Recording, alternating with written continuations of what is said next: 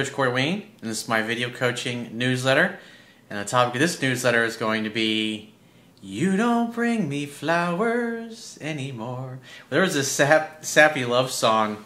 It was, who was it? Neil Diamond and Barbra Streisand did it. I think it was back in the 70s.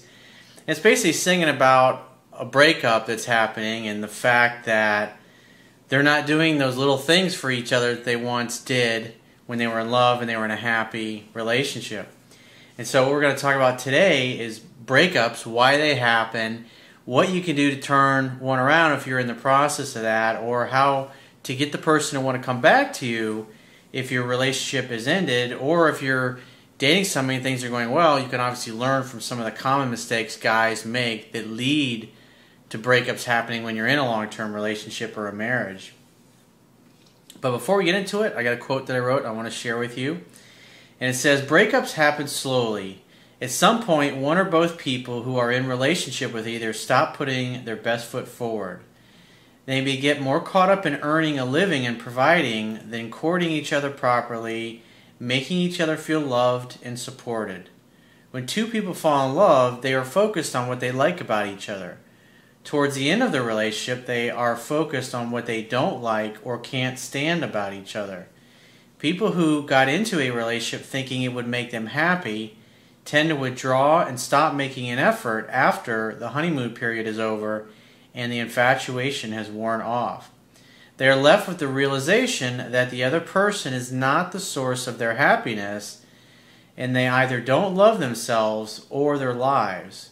Good, healthy relationships come from two people who love themselves, stand up for themselves, are open to a relationship, want a relationship, are ready for a relationship, who are emotionally and physically comfortable with themselves, and who love their lives and are looking for someone to share their completeness with.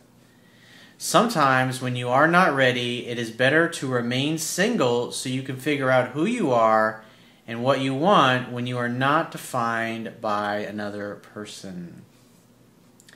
So let's go ahead and jump into the guy's email. He says, hey coach, thanks for your work and your insight. My girlfriend, who's 48 years old and a stunning beauty, and I, who am also 48, broke up with me just before Christmas. We were living together for a year. The reason that she gave, and she had mentioned it several times before, usually guys don't listen. They hear those things and it's like, she didn't just say that. She doesn't mean that. Was that I wasn't giving her what she needed, i.e. make her feel special and not complimenting her enough. So you basically were not dating her and courting her properly, making her feel beautiful, making her feel loved, making her feel special, doing those little things, planning fun dates, hanging out, having fun, and hooking up together like you did when you first got together. And when I talk to guys that are having problems in their marriage or their relationships, and they're like, my wife's not in love with me anymore, or she's not attracted to me anymore, or she's complaining that I'm not making her happy, not making her feel special. When we start talking about what they're doing and how often they take her out on dates, and if they've got kids, that obviously affects it. Guys tend to just get in this mindset of, I've just got to work and earn a living and provide the money and pay all the bills and provide a great environment, and everything will be great and take care of itself. But what they don't realize is that now that they're no longer trying to win their girlfriend or get her to fall in love because they're obviously married or already in a relationship, they got kids together, they start focusing on being a good provider and just earning money, being a money mule, if you will. And that's not why she got together with him in the first place. She got together because there was a love story that was happening between the two of them. And what also tends to happen, just like I shared in the quote, is a lot of times the guys will do everything right thinking, hey, if I just get this perfect girl, because I was at that place in my life once. I thought if I get the perfect woman, then I'm going to be happy. And I finally figured it out. I finally got to the point where I had a really great girl in my life, and I realized I still wasn't fucking happy. And that's tough when you realize that, because then you realize no matter how much you give in your relationship, you're still having to deal with the fact that you're just not a happy person. You don't enjoy your life. Maybe your career sucks, or there's things that are going on in your business. Maybe you're having problems with your business partners, whatever it happens to be. And those things affect you. And then what happens is the guy realizes, fuck, I got a great woman in my life, but I'm still not happy. And then so therefore he tends to withdraw within himself to try to figure out what's wrong. And the woman's trying to reach him, like, where'd you go? What's going on? And like I remember when I was going through a difficult time with a woman that I was my long-term girlfriend, and I was having a difficult time, and it's just like I was just tending to withdraw and sit on the couch and think and contemplate, and she could tell that I was somewhere else, and she was just like really trying her hardest to try to reach me, because she obviously wanted to help in some way, but it was really, I had a lot of major life decisions at the time that I needed to make, and it was just something I had to arrive to on my own, and she was awesome enough to realize, let me just back off and give him space, and then he can kind of come to that kind of figure out what he needs to figure out. But the problems arise where that lasts for a few weeks or maybe a couple months is fine, but when it goes on month after month, year after year, and then it gets to the point where the woman realizes no matter how much she tells him she wants or she's not happy, it's like things just don't change, because the guy's just focused on providing, or he tries to argue why what he's doing is acceptable. And a lot of times a big part of that is the communication, is that the woman doesn't understand that she has to speak to her man in a logical tone, that he's logically thinking type of being, and you got to give him specific step-by-step instructions. And vice versa, the guy doesn't understand when it's time just to listen and be there and be supportive for his woman, or when it's time to give her advice. And most of the time she starts talking about something, he thinks, oh great, she's got a problem, I got to fix this, and he starts giving her solutions, and she gets pissed off because all she wants to do is have him listen. So it's very helpful if guys learn to ask, you want me just to listen, or do you want my advice? Makes it simple. I talk about this at length in my book. For those of you who haven't read it 10 to 15 times yet, you need to get busy, because you need to learn these things. Because even if you're successful at getting her to fall in love with you, you got to learn to recognize the signs to notice when she's starting to fall out of love with you and take some corrective action, so you're not like this guy where you get dumped, your relationship's over, and then you're like, oh shit, I need to figure out how to get her back now. Because it's a lot harder to get her back than it is to turn things around when she's not happy and she's saying that you're not making her feel special. He says, she would say that I want to hear it from you and not guys on the street. In other words, compliments. So guys in the street are going, damn, you're beautiful, you're hot, you're gorgeous, you have great eyes, or you have a great body, or whatever it happens to be. And the husband, the man who's in her life, or the boyfriend, the guy that's in her life that she's supposed to be getting those things from, never mentions it, never brings it up. So he's either taking it for granted, or maybe he's just realized that he's just unhappy. And that can be a very difficult thing when a man or a woman realizes that despite how awesome their relationship is, the bottom line is they're still not happy as a person, as a human being. And they have to work to correct that first and foremost before anything. Because it's like you can't give away what you don't have for yourself. And so if you don't have self-love, if you're not happy, you feel like you're lacking. You don't feel like you have enough to give to other people. And so you tend to withdraw. Because you literally don't feel like you can give time or attention or your presence to somebody else, because your cup's not overflowing as it is. He says, I admit that I fucked up and I have no skills in that area until I found your work, and now my eyes are open. And we were fighting quite a bit about my past, and she drilled me about my past relationships and why they broke up and who left. That's what the interesting thing is like when I talk to guys, and we go and we talk about the last 2, 3, or even all of their relationships in their lives, it's like all the women leave for the same exact reason. It's the same kind of pattern. And that's what's beneficial about reading my book, is you can start to realize where you were going wrong in your relationships that led to the breakup. Because it's the type of thing that happens slowly over time. It's not like you do something wrong one week and boom, it's over. It's the kind of thing that happens over many months. And so it's a slow, gradual thing. And she slowly starts to fall out of love. She slowly starts to get more and more unhappy and bitchier as time goes by, until it's too late. It's like the analogy of the frog in the boiling pot of water. It's like the heat's slowly getting turned up, and the guy doesn't realize it until it's too late. He boils to death. And then the relationship is over. He says, she would use my past against me, and she stopped having anal sex with me after she found out I did it with anal sex with some other girl that I was with before her that really wasn't that special to me, which she just couldn't understand why I would do that with some $2 whore, which were her actual words. And all of this is an issue here of basically, because she thought she was special. She thought you were the only one that you ever did that with. And then she finds out that you were doing it with a girl that you really didn't care about. And so in her mind, what she makes the association with is, because obviously that's a pretty naughty and dirty thing and a taboo thing in society that, the guy doesn't do anal sex with his girl. And so obviously some people are going to feel a little embarrassed. And so she realizes that you had sex previously with a woman who you really didn't care about, and therefore lately that's how you've been making her feel, and so therefore maybe you only have anal sex that's degrading with women that you don't care about. And then obviously she's thinking, you don't care about me, and that's the association she makes, and that's why she brings it up. That's what she's really mad about, because now she doesn't feel special. Oh, well, you'll just have anal sex with anybody. Because that's where that's where her mindset's at. Because you haven't been dating her and courting her properly and making her feel loved, making her feel beautiful. Obviously at some point you just kind of stopped dating her, and you probably, every weekend came, Valentine's day or your anniversary came around, and what happened? You're saying, hey, you want to order a pizza tonight? You order a pizza and you have some beers and you watch some TV. Pretty much the same thing that you do every night. Therefore, the woman makes a connection, like if you really cared about me and you really love me, you would take me out and you'd plan special dates and activities and fun things. They don't have to be extravagant and expensive. They could just be fun things that you just take 10 minutes of your time to plan out. Because if you really cared, you would show through your actions that you loved them in that way. So for the guys, you got to figure out what's the reason. Why are you no longer putting your best foot forward? Is it because you fell out of love with her? Is it because you realize you just weren't a happy person, and therefore you feel like, well, what's the fucking point? No matter how happy I make her, I'm still fucking miserable. You got to figure these things out.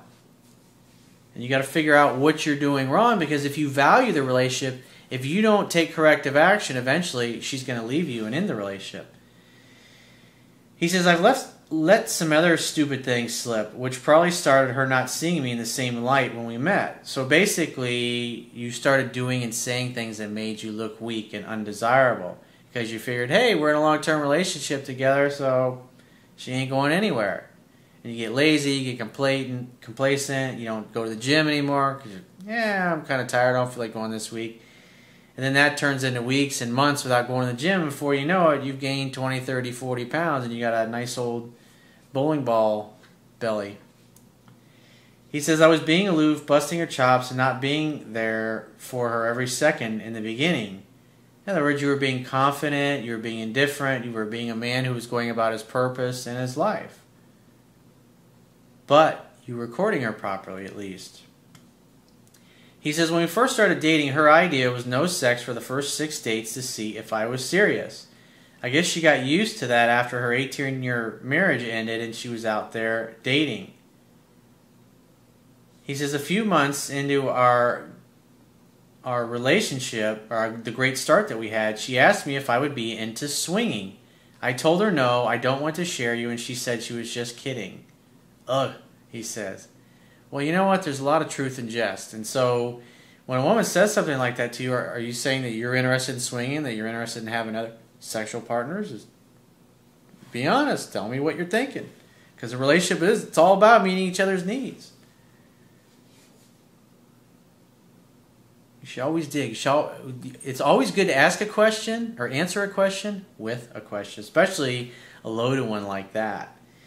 He says, then she tells me that during the 6 no dates that we were not having sex, she slept with a guy that she was dating before me. He says, I didn't care because I wasn't committed to her early, but what the fuck, why tell me about it now? So we both fucked up some to a degree, but she blames the breakup 100% on me. Well, you're the one that's the leader.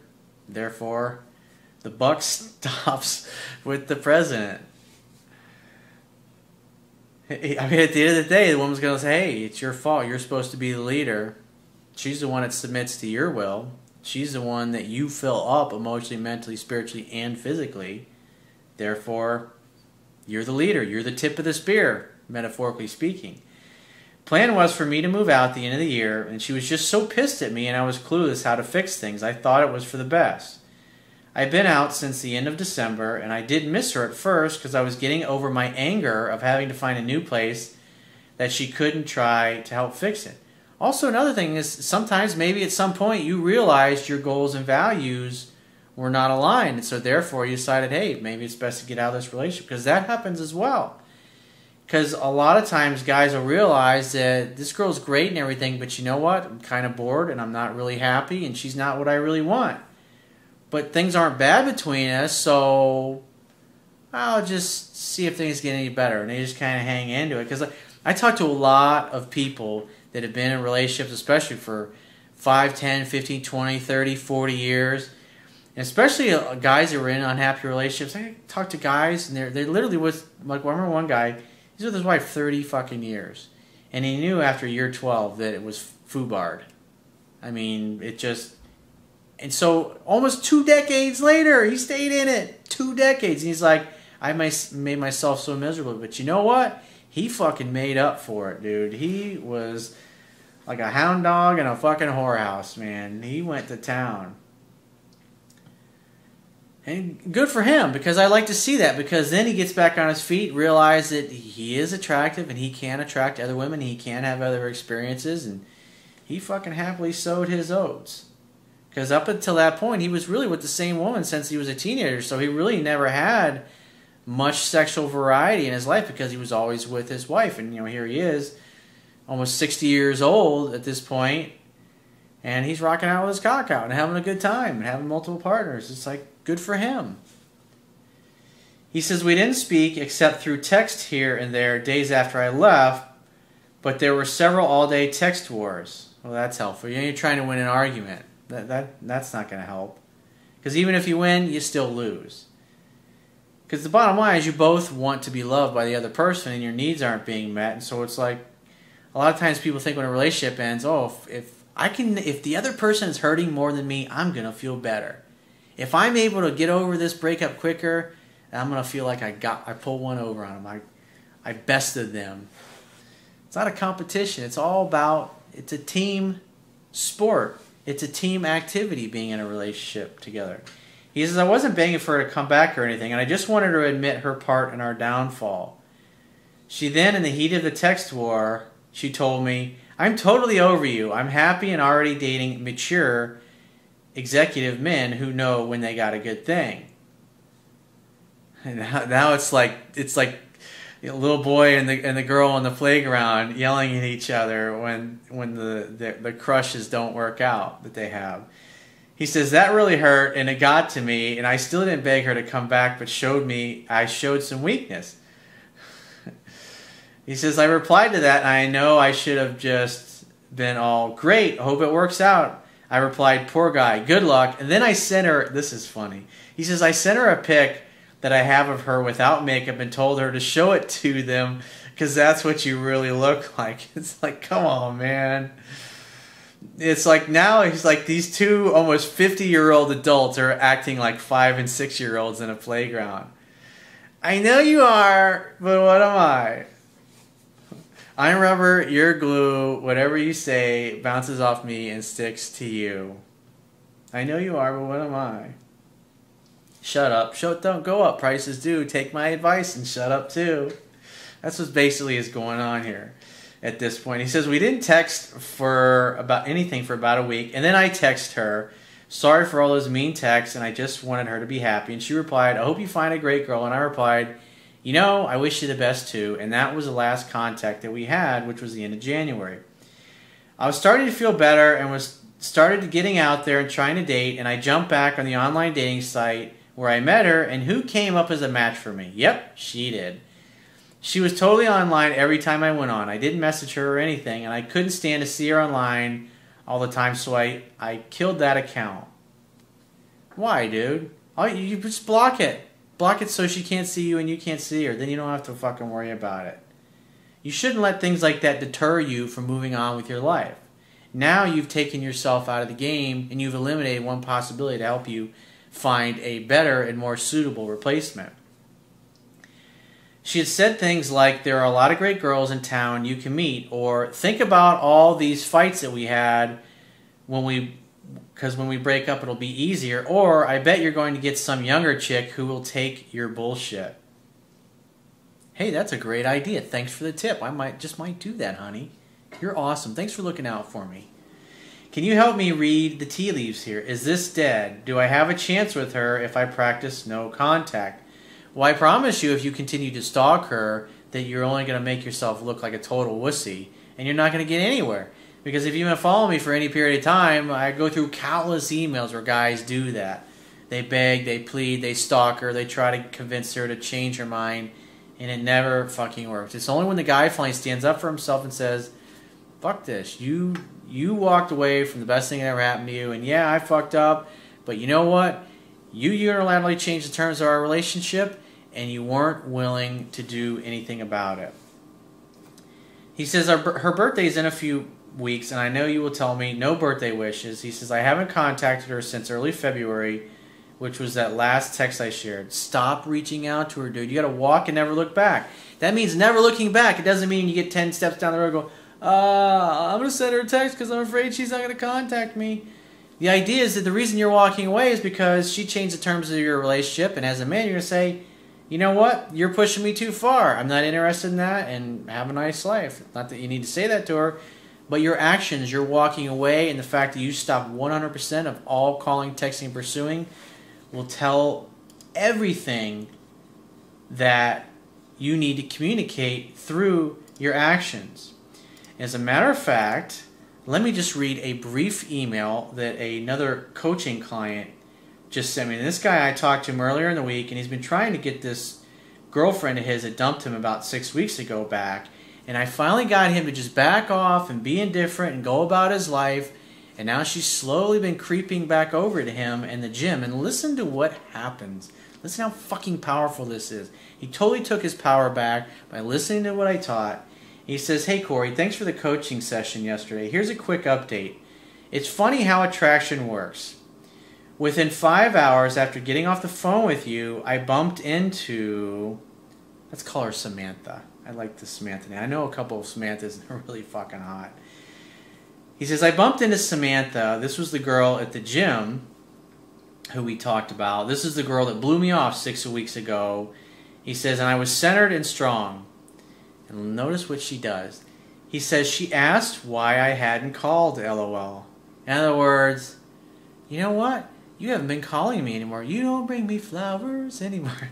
You haven't called anymore, and that's starting to bother me. In other words, you know what? I really wish you would call and want to take me out on a date. In other words, what you got to realize, the reason she's bringing this up is, I'd really like it if you would create a fun-filled romantic opportunity for sex to happen, because I'm really starting to miss you, and I'm starting to think I really fucked up by breaking up with you and blowing you off.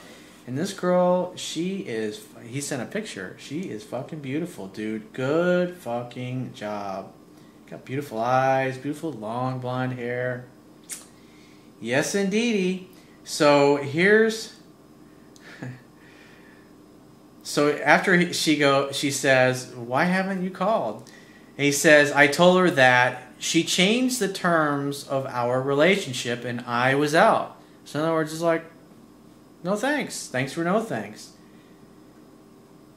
He says, walk and never look back. Anyways, long story short, I took her home and nailed her twice last night and once this morning. Here's the attached picture. Thanks, Corey.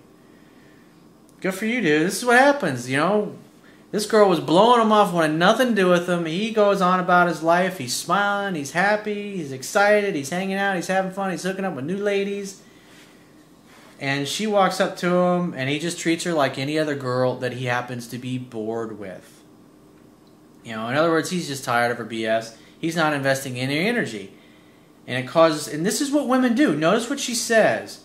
Why haven't you called? She doesn't say, hey, why don't you take me out on a date and seduce me? I'm not going to say that because think about it. So why haven't you called? She doesn't have to risk any rejection. That's the kind of thing you'd say to a friend, right? So it communicates it bothers me. So if the woman comes up to you, if she calls you, if she texts you, if she emails you after she blew you off, and why haven't you called me? She's putting herself into his orbit. Why? Because she's hoping that he still has some potential interest and that maybe she can rekindle something with him. So what does he do? He makes a date. He creates an opportunity for sex to happen. He creates a date right on the spot. The date starts then. That is the best way. If you got time, dude, make a date right then and there on the spot. Or meet up a couple hours later. Why not? When are you free to get together? Well, I'm not doing anything tonight. Fucking great. Let's get together and meet up for a glass of wine. Or hey, why don't you follow me back to my place? Whatever happens to be. Hang out, have fun, hook up. He did what I taught him to do, and he had great results. So if you'd like to get to some of the same kinds of success in your own life and get your girl back, ding ding, do that. Or if you'd like to get my help personally, the quickest way is to book a paid phone, Skype, or email coaching session with yours truly. You can choose any of those options by going to my website, clicking the products tab, which will be at the top of the screen on any page of my website, and just follow the instructions. If you'd like to get a copy of my either the Kindle ebook or the paperback version of my book, on my website underneath the email sign-up box, there's a box that has a picture of my book. If you click on that, it'll take you right to the Amazon.com servers. You can either download it or you can purchase the paperback edition. And I will talk to you soon.